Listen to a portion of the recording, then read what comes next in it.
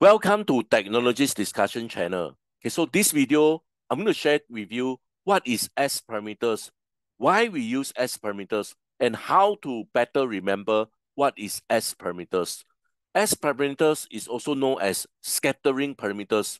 Okay, so basically they do not use open or short circuit to characterize a linear electrical network. So instead, they use a matched load like 50 ohm at high frequency in order to achieve a perfect short circuit, which is 0 ohm, or maybe at the open circuit, we need to achieve infinite ohm.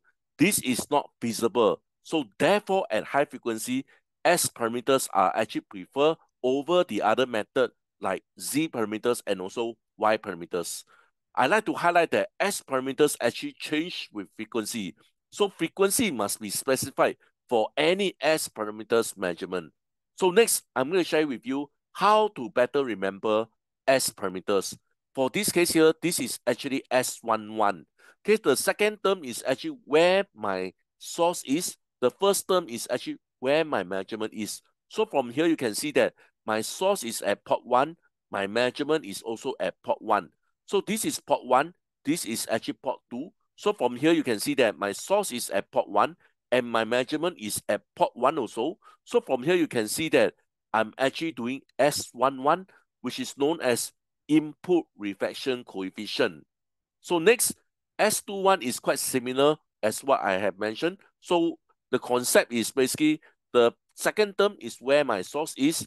The first term is where my measurement is. So from here, you can see that my source is at port 1. My measurement is actually at port 2.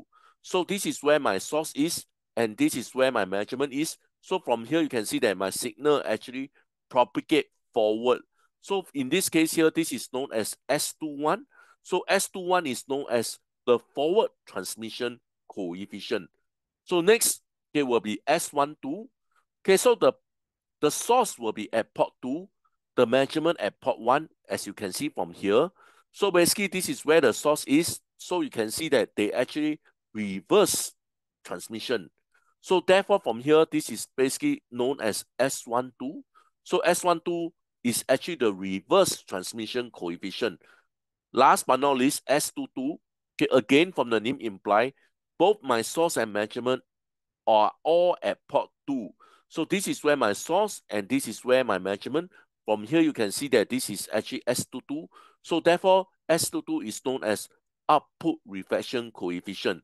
So guys, if you're keen to know more about S parameter, please see the description below.